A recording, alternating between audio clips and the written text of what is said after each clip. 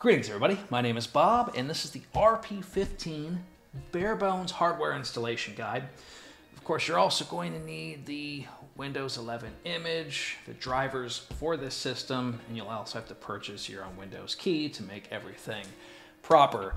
The instructions on the Windows 11 ISO image and the link to the drivers I will provide in the description below. There's not a lot of detail for me that we would necessarily have to cover, and many of you that are buying Barebones are probably under the understanding that that's going to have to be things that you're going to have to source. You have to do a little bit of work. After all, it is Barebones.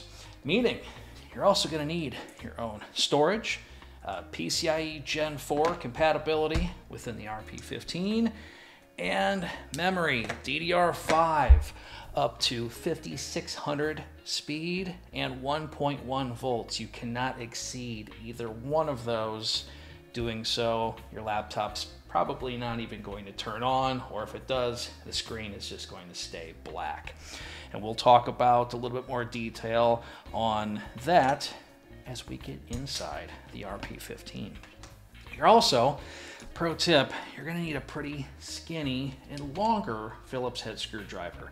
Not real typical household item. Traditionally, you're going to see something about this size, and this is actually too big in diameter to be able to access the screw holes for the RP-15. Luckily, we do leave the screws out and inside of a separate bag for Barebones customers, which is really nice. So if you don't have a screwdriver, well, you can still get this up and running. You just can't secure the bottom panel. And those that have something like this, which is the iFixit ProTech toolkit, most of the heads, the hex part that inserts into the tool, meaning this end of it, it's just too big around for it to fit inside the screw holes. So best of luck to you. Hopefully you guys have a small screwdriver like this. So what's in the box? Let's get to it, shall we?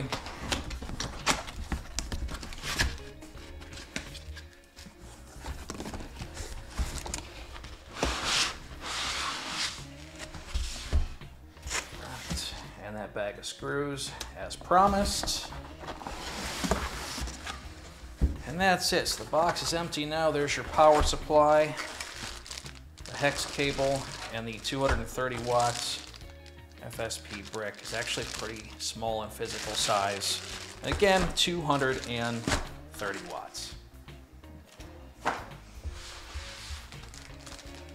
Instruction manual, right? User manual, stickers. Lots of fun there should you wish. Don't lose your screws. There's 10 of those in the bag.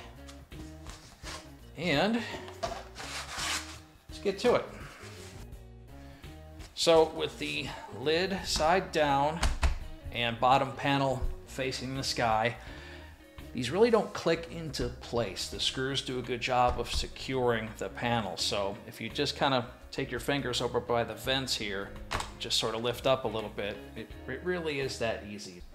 Right here we have two M.2 slots for storage.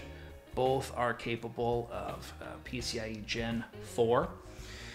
And there's enough space between where it actually mounts to the chassis here for chips on both sides. So this is a 1 terabyte drive. This is the commercial 980 Pro, the PM9A1. And there's no chips on the other side of the PCB, but once you start getting into, a lot of 4 terabyte drives, some 2 terabyte drives, there's going to be chips on both sides, and you will have no problem whatsoever getting that to fit in here, and it's not going to make any sort of weird contact and fitment issues ultimately. And of course, these drives are fast. Your PCIe Gen 4 drives, they haul some butt, and there's actually a built-in thermal pad and metal plate that will make contact here to sort of dissipate some of that heat. So when you're under long read and write sessions, it doesn't fall flat on its face as quickly. The screws for the M.2 are pre-installed. We're going to back them out like so. I do prefer to use the ProTech toolkit for things like this. I'm just very accustomed to using it. Now, there's a slot that's going to be off center. If you're using a SATA, there's going to be 2 slots. Regardless, this can only get installed one way. cannot put it in upside down. You could try, it will not go in. It can only go in one way. You're going to install this just at a little bit of an angle. Push it in. It'll fall flat down like this and snug it up and you're good to go.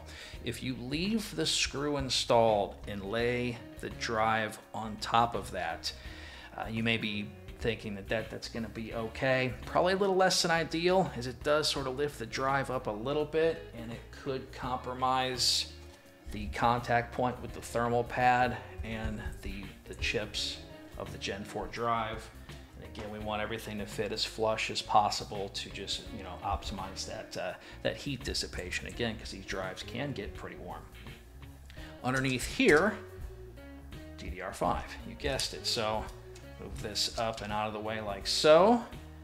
And the slots on DDR5 are just barely off center, just ever so slightly off center. So that means that it can only go in one way. Make sure that's seated all the way, and then it clicks down. Nice satisfying click, and to remove it, these little metal tabs are gonna lift out. It's spring loaded, it pops up, and then we'll slide it out. If we try to install it the other way, it looks like it could fit, but it doesn't. The DDR SODIMM is shifted over to the right. It's just not going to work. So you want to make sure the orientation is perfect. Slide that in all the way and press down. Again, same thing on this side. I can see that the orientation is a little bit off to my right. And so for this, the chips will face up.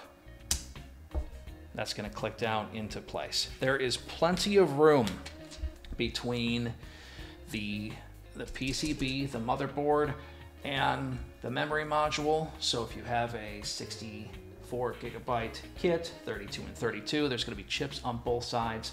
That's not going to be an issue. There's plenty of room there, which is really nice. We've got you covered there.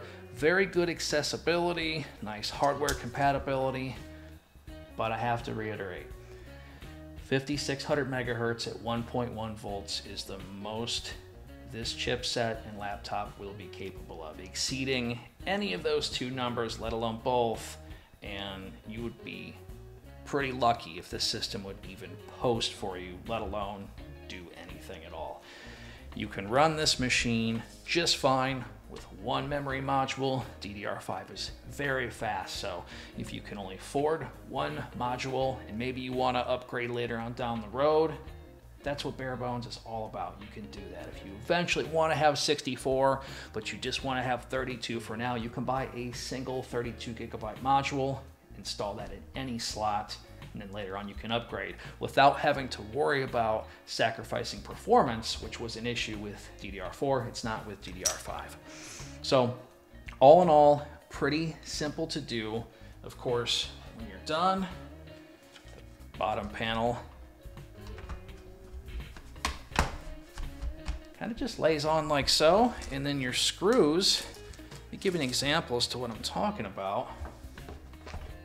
Put a screw in right here. I can't reach that. It won't screw down. And this little guy here, which not everybody will have access to, but that works just fine. There we go. Just a little bit of snug and we're good to go. This may work up into a point. It's starting to get a little firm, but it is starting to bottom out there. So you may have luck getting some of these screws in. These you definitely won't. The ones in the front you might be okay. The ones on the side, there's no way it actually hits right there. So just a heads up, if you're using a pretty fancy iFixit toolkit like this, you may have a hard time getting the screws to be fully secured. But other than that, that's it. That's all you've got to worry about. Just respect the memory speed, make sure you are installing everything correctly. It is very stress-free, and then after that, you need to make sure that you source your Windows 11 image, right? And then the drivers, I'll have a link in the description below for our support page so you can get the latest drivers for this model and then get your Windows updates, install your product key, and you're good to go. Congratulations, you just built a Barebones RP-15. It's very easy to do, and that's it. My name is Bob, and we'll see you in the next video.